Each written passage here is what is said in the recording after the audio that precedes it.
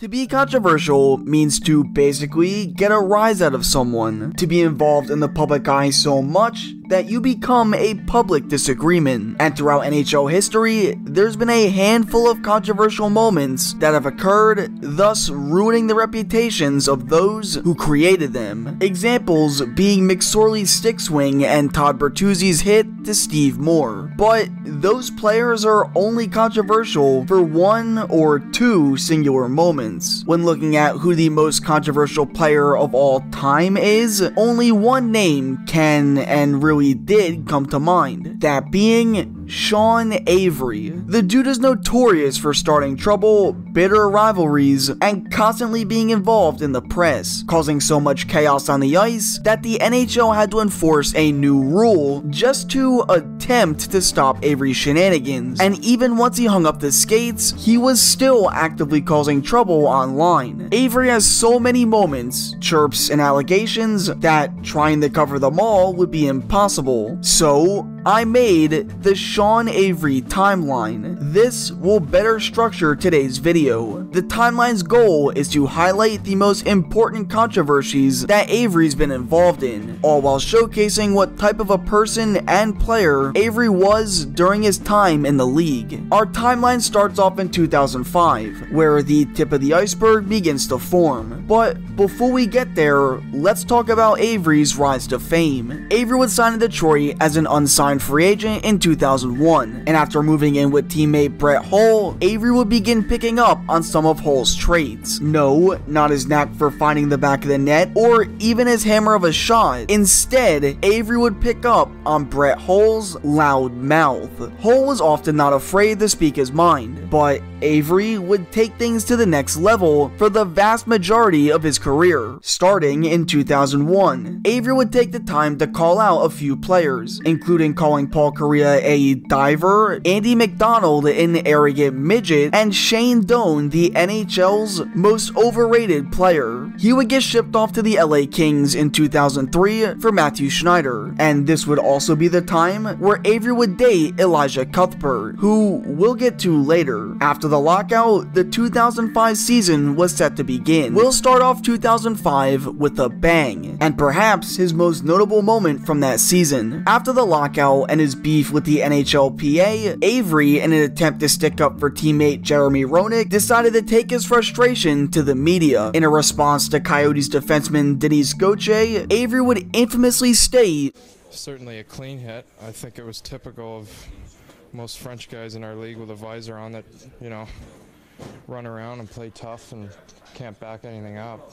But, you know, it was a clean hit, whatever." This didn't go well with the French-Canadian public at all, causing Avery to eventually apologize. But less than a month later, Avery would be accused of calling Edmonton's Georges Laraque a monkey. Avery denied the allegations, and there was no evidence to prove it to be real or fake. But this was alarming, as in a span of 2 months, Avery would be in the spotlight twice for all the wrong reasons, and it would only continue to get worse. A month after the Laraque incident, Avery would get fined $1,000 for diving in a game versus the Phoenix Coyotes, and in total disbelief, Avery would state, quote, "How can a guy sitting in an office determine if you dived by watching a tape? No question that is a way to do something to me." The league would respond by doing something else to Avery, giving him another $1,000 fine. Now, we head to 2006, where Avery would frustrate Kings management to the point where they would let him go. First,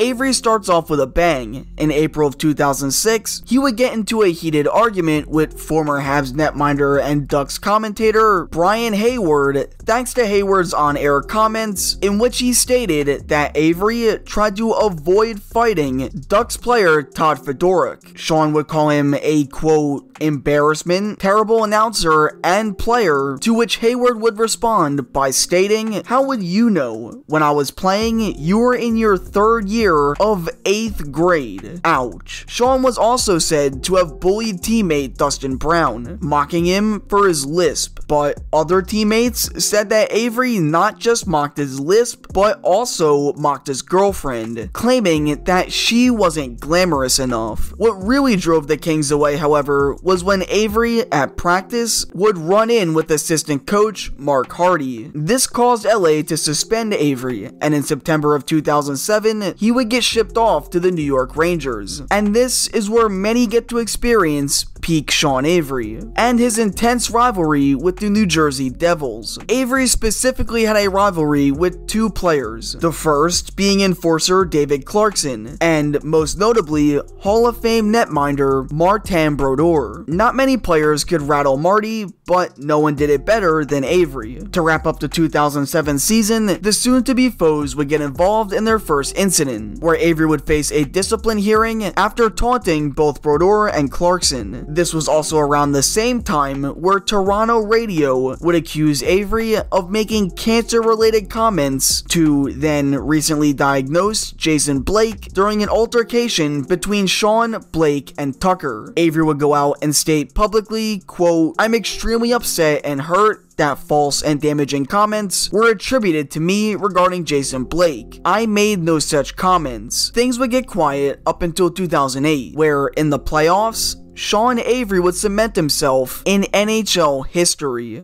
Scotty Gomez in the ring. Yager again, walking, shooting one wide of Brodeur. Sean Avery's tactics at screening the goaltender like nothing I've ever seen before.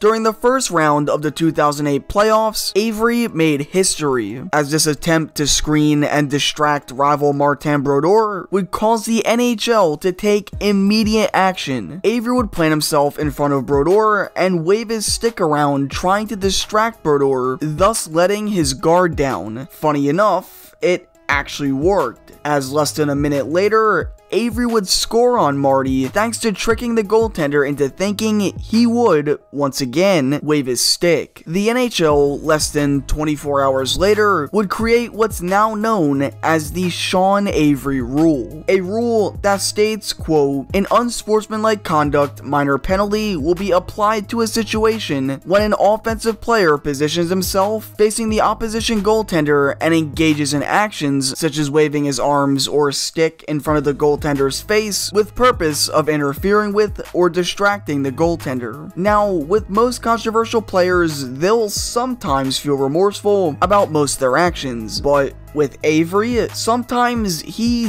didn't care, as days later, Avery would get spotted at practice jokingly simulating the stick wave, politely flipping the camera off once he caught the cameraman. Avery's Rangers would win the series, causing another iconic moment to occur, as when both teams approached and went through the handshake line, Brodeur wouldn't shake Avery's hand. This later caused Avery to state in an interview, Well, everyone talks about how classy, unclassy I am, and Fatso there just forgot to shake my hand, I guess, so. Once the playoffs were over, Avery would sign a 4-year deal with the Dallas Stars, and ends 2008 in one of the most memorable moments of Avery's career. He would have two notable interviews, both involving the Calgary Flames. Avery would state that Ugonna was boring and bad for the league's image. That quote often gets overshadowed, however, as this next one takes the cake. 2 months after the Ugonna statement, Flames defenseman Dion Phaneuf would date Elijah Cuthbert, Avery's former girlfriend, causing Avery to state, Good to be back in Calgary. I love Canada. And I just wanted to comment on how it's become like a common thing in the NHL for guys to fall in love with my sloppy seconds. Within hours, he would get suspended again, and this interview would actually cause a lot of harm to Avery's image. He would agree to undergo anger management counseling, and multiple people within the Stars organization, including Mike Modano and head coach Dave Tippett, stated that they would refuse to take him back onto the team. Because of all this, the Stars put Avery on waivers, and he would get claimed by his former team, the New York Rangers, where he would eventually end his career. Then, From 2009 up until his retirement in 2012, all seemed silent as Avery began to struggle to stay in the league. He would get placed on waivers several times, going up and down from the AHL and NHL, and in typical Avery fashion, he would announce his retirement on Watch What Happens Live with host Andy Cohen, getting to be in the public eye for one last time. So we thought. As our timeline doesn't end here. Once Sean retired, he was still very active online and fired on all cylinders, including feuding with his former head coach, John Tortorella, as almost a year after his retirement, he would take to Twitter, tweeting, quote, "Fire this clown. His players hate him and won't play for his BS." This, coming after the Rangers would lose their second consecutive shootout. Eventually, he would get his wish, as after a semifinals loss to the Bruins, Tortorella would get the boot, with Avery claiming he had a huge smile on his face after finding out that he was fired. I should also mention Avery's appearance on Dancing with the Stars in 2014, as an old foe took one last jab at him online, that being Marty Brodeur, who stated that Avery made a fool of himself while on the show. Sean responded the only way he knew, with this tweet and the hashtag Fatso. Sean Avery was at one point the NHL's biggest pest. He did anything he could to be under the spotlight and said whatever he needed to get under the skin of his opponents. Some say he played a character, one that made Avery who he was on the ice, while others believe that's just the way he really is as a person. Regardless, there's no denying how controversial of a figure Sean Avery really was, and whenever he did something on the ice, you knew it would get talked about the next day.